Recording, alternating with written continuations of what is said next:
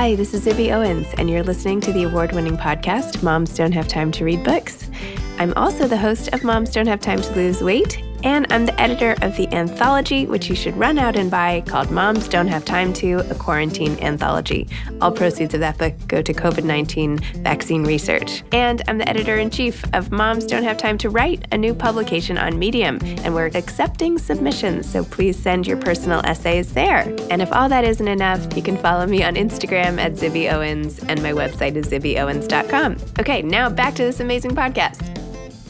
Listeners, if you enjoy this podcast, I promise you will love my new audiobook for Moms Don't Have Time to, a Quarantine Anthology. It's not about the quarantine, but a lot of the essays were written during that time about other things that moms don't have time to do or other busy people, things like reading, eating, working out, breathing, having sex, and 60 best-selling and notable authors wrote essays. All those authors have been on this very podcast.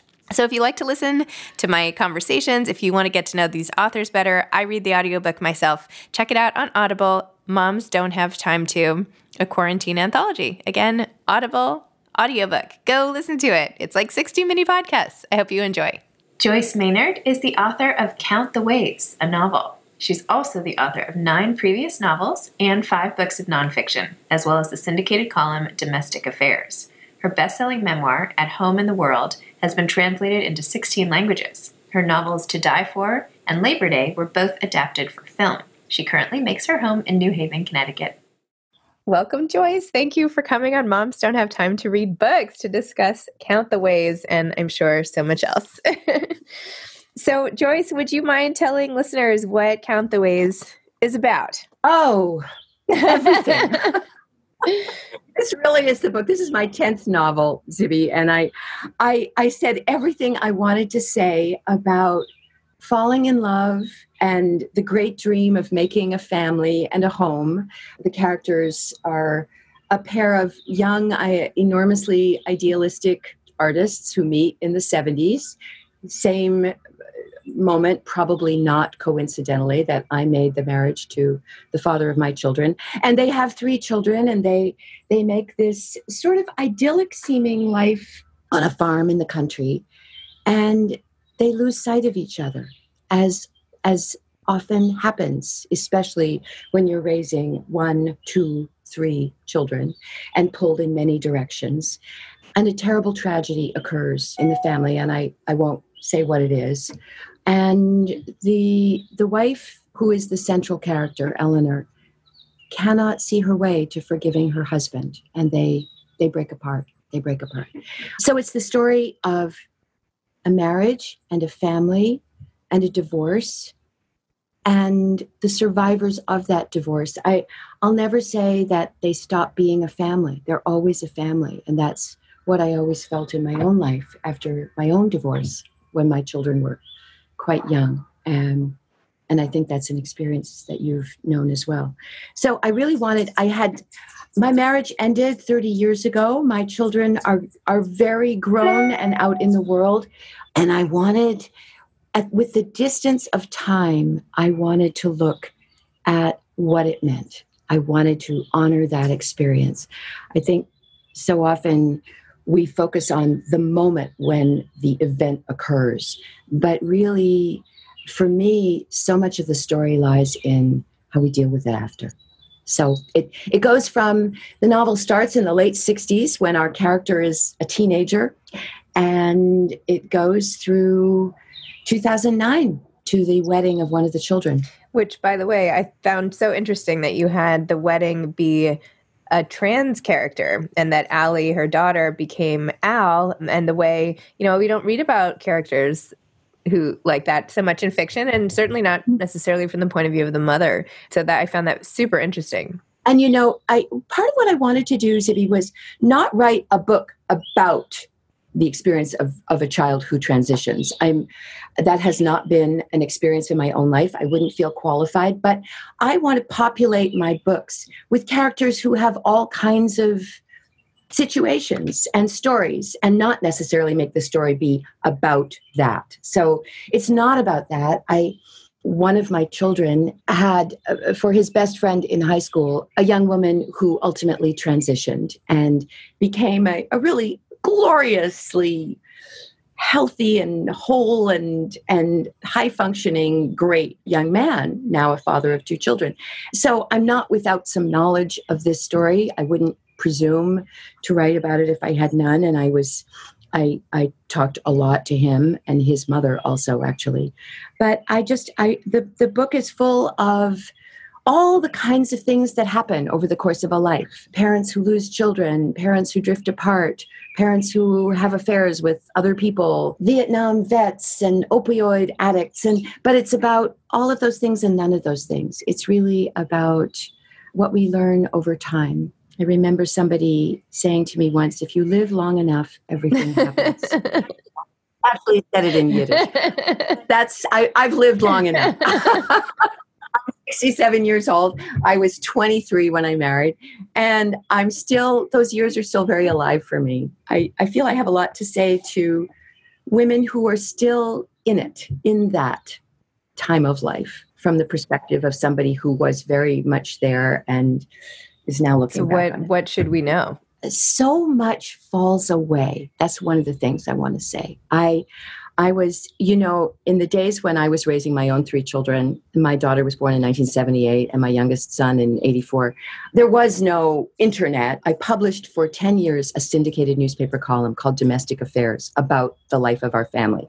And it's a piece of work I'm really proud of. It wasn't a sort of just cheerful, funny stories about soccer moms and birthday parties. I tried to tell some essential truths about family life, many of which I've revisited in Count the Ways. But over the course of those years, my marriage fell apart. My marriage ended. And I had to keep telling that story. My mother died during those years. A lot happened. And at the time, I was so raw. I actually stopped writing the column eventually because I had to be living my life, not writing about my life. But I was definitely angry and bitter and resentful of my children's father in all kinds of ways. And I look back now on that woman and I think she wasted way too much energy being regretful about what hadn't worked. So this is very much, Count the Ways is very much a novel about forgiveness. And as you might remember, it begins with a Hawaiian prayer that my daughter, my oldest child, told me years ago. And she said, if you're ever having difficulty with a person, I'm going to just read it to you. I should just know it. But she said, say these 4 lines to the person with whom you're having difficulty in any order. You just have to mean it. And there will be a shift. And the lines are, I'm sorry. I love you. Thank you. Please forgive me. I could not have spoken those words in 1989. I can say them now, and I can recognize that I don't just need to forgive, I need to be forgiven. Most of us do. So that's the wisdom of a 67-year-old to a, 35-year-old, 40-year-old, you name it. All the young women who were still in the midst of it and couldn't possibly have gotten to that place yet, but it would be my hope that they would. Well, thank you for the advice on behalf of everybody listening. I'm not a big advice giver. But when you said you had a lot to say, I thought I would ask you outright. But of course, you do include so much of those insights in the book and in how you tell the story, how you even depict the different generations, the interactions, the regrets, the estrangement, even from the start with the grandmother who hadn't met her 3-year-old daughter. And of course, you're left wondering, why? What's going on? And this is a story that I think hasn't been told, and I'm seeing it more and more. One hat I wear is that I teach memoir. I mostly write. I've basically had one job for the last 50 years, which is writing books, essays, articles. But I do once a year teach a memoir workshop, a week-long memoir workshop just for women in which they work with me on the stories of their lives. Women of all different levels, sometimes no previous writing experience.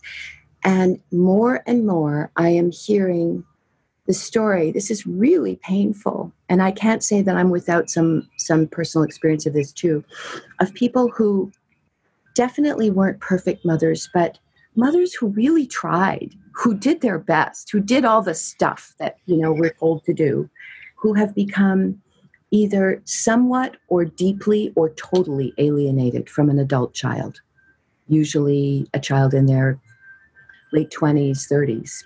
And it's not something that women typically talk about because I think there's a lot of shame about that. What did I do wrong? It's always the mother's fault, isn't it? And listening to these women and knowing, as I say, some of the struggles that I've gone through in my life as a parent of adult children now, and children who were all, I'll say, survivors of a difficult divorce. I don't know what an easy one is. I wanted to explore that situation too, among many others. I am the child of divorce, actually, and the grandchild of divorce, and now have been divorced myself. So I'm very well sort of steeped in the divorce rhetoric, if you will, and know some of the downfalls and, the few perks that exist, like having time to read more books. And well, the other thing is that I think, mothers get it in so many different directions, as you know, but because we are responsible supposedly for absolutely everything, if our marriage failed, then whatever bad things are going to happen in our child's life is because of that. And the truth is, bad things, difficult things, hard things are going to happen no matter what.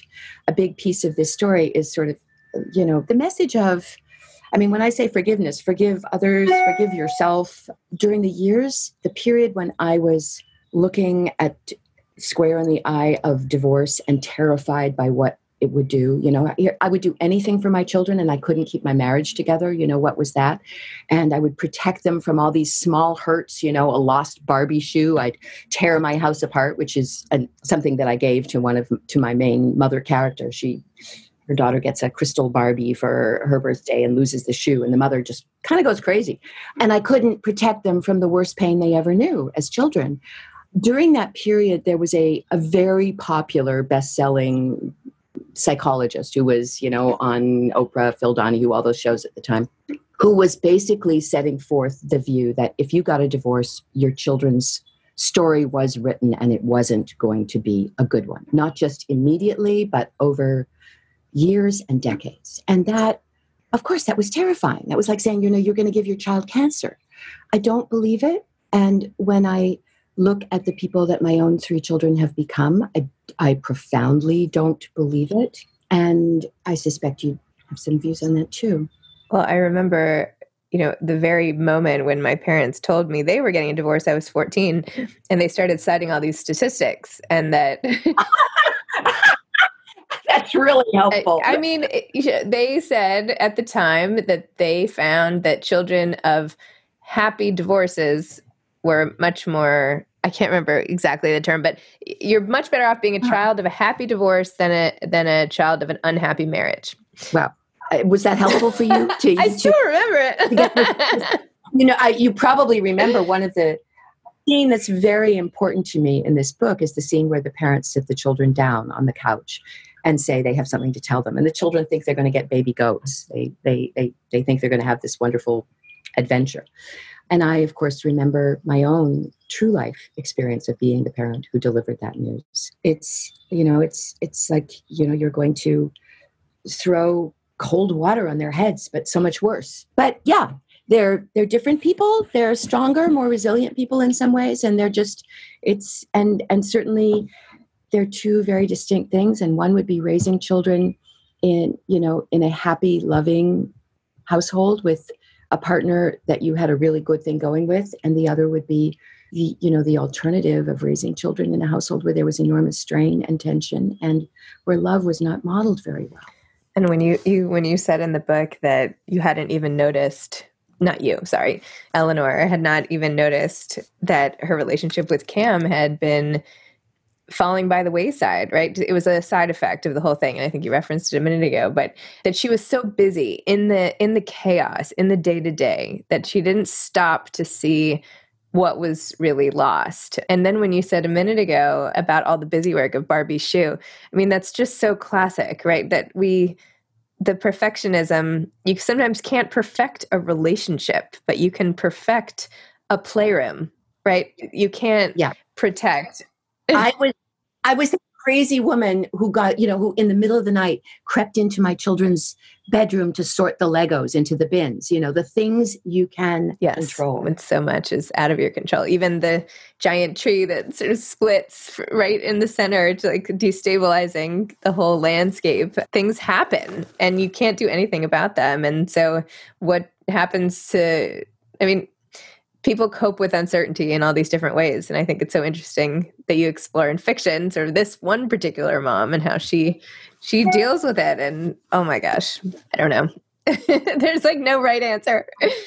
I in many ways, there were many very hard, sad things that I explored in this book and a few funny ones. There's a scene where the woman goes, and I had a version of this experience too. She's alone at Christmas, which I was every other year because, and she chooses that day to go on a blind first date with a man who is a single father. And she's a person who's desperately trying to reclaim family.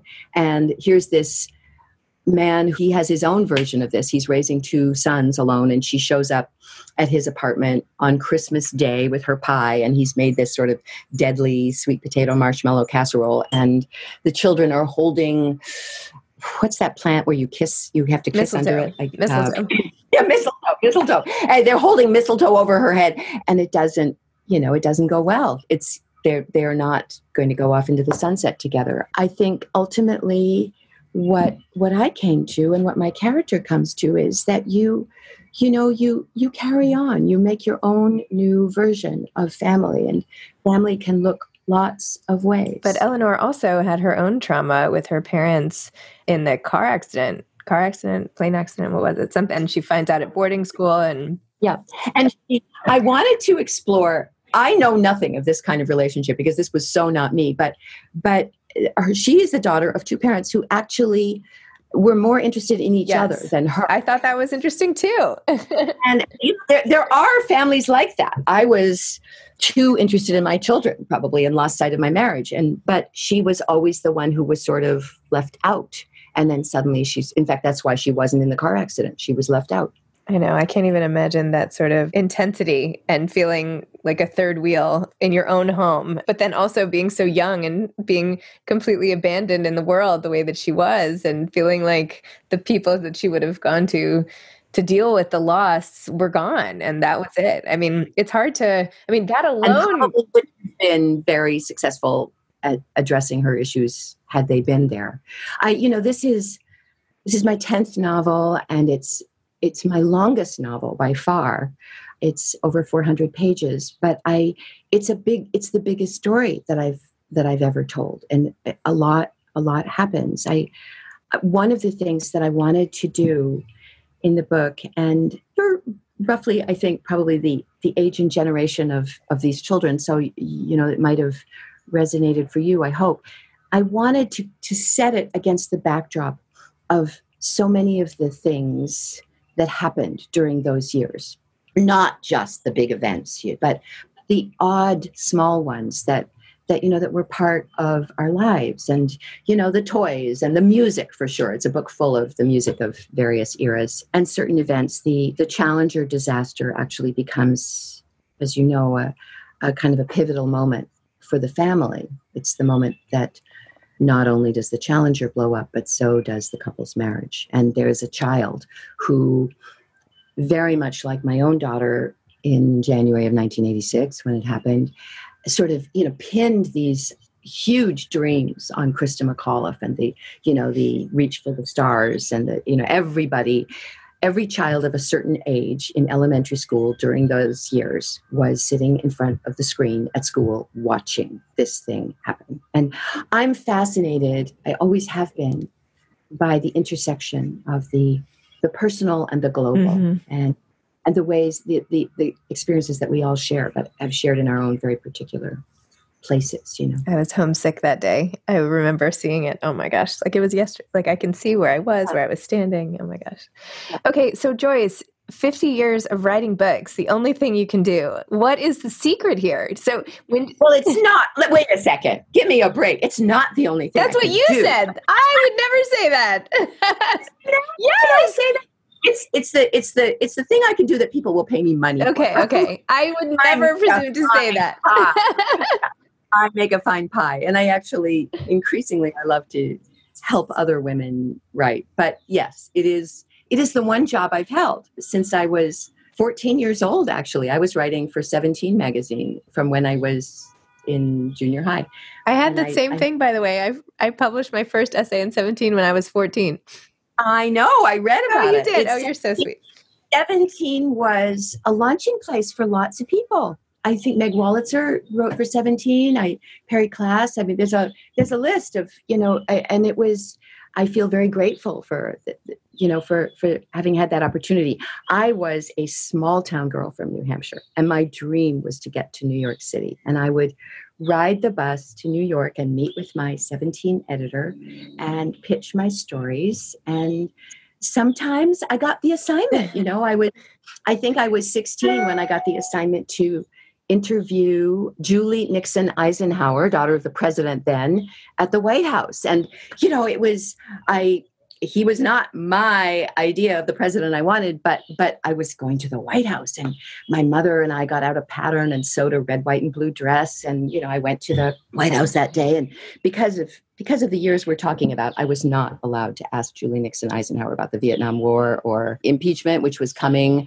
I asked her favorite recipes. That's what I was supposed to. And increasingly, I was frustrated by that. I wanted to tell more serious stories. And I outgrew 17 and moved on. But that was a really important launching place for me. And then how did you go from there to writing 10 novels? And well, actually, it is also a story about 17. In one of these meetings with my editor, I suggested that I write about the Miss Teenage America pageant. I was myself 17, and they said, oh, well, we would only... And no doubt I wanted to write a kind of catty, sort of cynical piece about the Miss Teenage America. Secretly, I would have probably envied those girls, but I was never going to be one.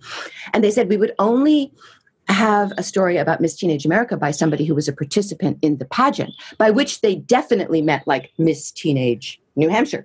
But I don't know how I did this, because I couldn't have talked to a boy at that age, but I called up the pageant offices. I got the phone number from information, and I called up the pageant offices in Fort Worth, Texas.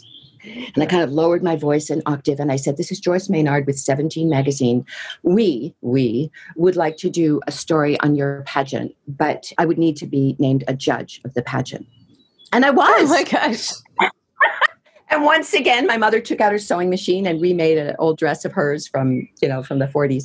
And I flew to Fort Worth, and I was a judge, and I filed my story, and I was really proud of this story. And it had all kinds of sort of a kind of detail that I don't now believe in so much, a bit, making fun of those girls.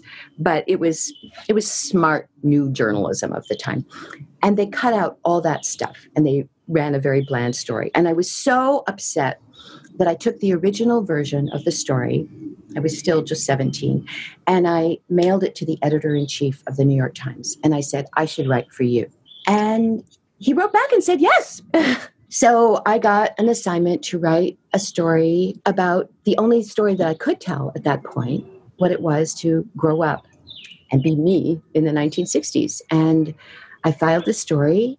They said, we'd like to take your picture. They sent a photographer to the Yale campus. I was a freshman. And 6 weeks later, there I was in full color on the cover of the New York Times Magazine section. An image that if you were older and were in a East Coast college in the spring of 1972, you would remember, because it was everywhere, this picture. And that, for good or ill, and kind of both, launched my career and launched some difficult personal things in my life, and brought about my departure from college. 50 years later, I'm back at college as an undergraduate. I just read that. I couldn't believe it. And you're back at Yale?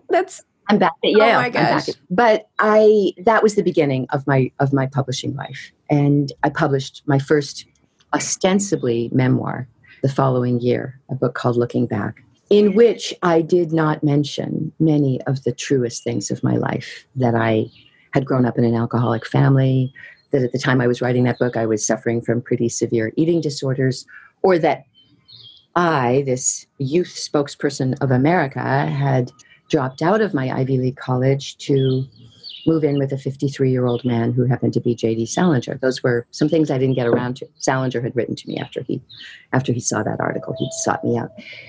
So that really formed the foundation of my belief in the importance of truth-telling in writing, whether it's memoir or fiction. And it took me years to be myself. That's a loon, incidentally, that you're hearing. You hear that sound? It's not screaming. It's a loon.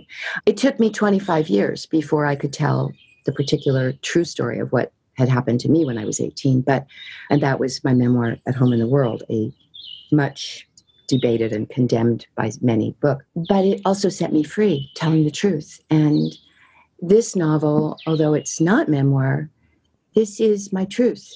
This is my hard truth about marriage and about family. And my children very often don't read my work, and that's really okay. Readers can read my work. I'm not looking for my children to be my fans, and I don't need them to buy books. I mean, I'd actually give them one, but I always record my books as an audiobook. In fact, this is a good tip for your readers, because moms don't have time to read, but they might go to the gym and listen to the audiobook. And I have to say, I make a great audiobook. I really love to read out loud to my children, and now I love to record my books. So my hope is that they will listen to this book. And if they do, I think it will bring them some comfort and resolution about our family. They maybe don't need comfort anymore. They're okay. But it's a very loving story about actually all the characters. Well, first of all, I have to go back and read At Home in the World, like immediately. I wish I had read it before we talked, and I'm sorry that I haven't.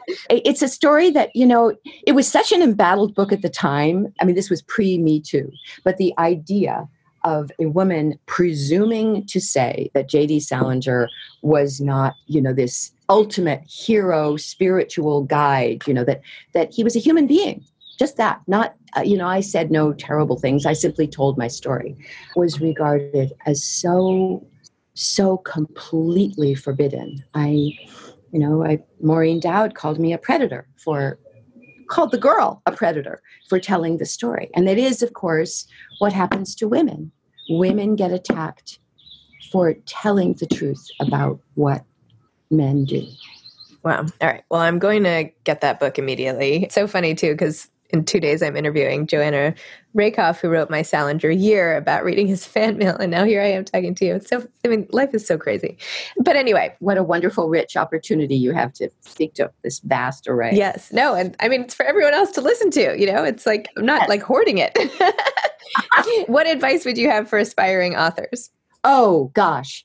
Well, one would be to read, of course, as you know. Interestingly, reading was always a challenge for me. I only learned when I went back to Yale that I have extreme ADHD. So reading is actually really hard for me. But yes, read and be fearless. The most common concern that women have when they come to my writing workshops, and I'll be teaching one this summer where I know I've already started hearing from women who say, I don't know how I could ever tell the story without hurting my mother's feelings, my husband's feelings, my children's feelings. Men don't raise these issues ever.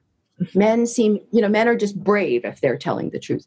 But women are the caretakers and the protectors of everybody else. So I would say to women listening to this, there's one thing. You may not have freedom in so many other ways. You may not have time, money, space, health, I don't know. But you get to tell your story you own. And if you tell it unblinkingly, honestly, and with compassion, not revenge, which I think I achieved in At Home in the World. It's not a bitter book. There are no villains in any of my stories. There are just a lot of flawed human beings, and I'm one of them. If you do that, it will set you free. It will set you free. Wow. I love that. Joyce, thank you for this chat. I feel like we only like skimmed the surface and there was so much more. Oh, but there always is. There always I know. And those are the best conversations when you have that feeling. So I've thoroughly enjoyed this, Zibby. I knew I would. Actually, I was looking forward to this. Oh, thank you. I was too. All right. Well, thank you so much. And I hope we can stay in touch. And I would love. All right. Oh, I will talk to you soon. And thank you for this great read. Count the ways. Take care. Bye-bye. Thanks for listening to this episode of Moms Don't Have Time to Read Books. Don't forget to follow me on Instagram at Zibby Owens and at Moms Don't Have Time to Read Books. Also sign up for my newsletter at zibbyowens.com and sign up for my virtual book club and meet lots of authors on Zoom every other week. Thanks so much to Steve and Ryan at Texture Sound for the sound editing. And thank you to Morning Moon Productions for providing this fantastic intro and outro music.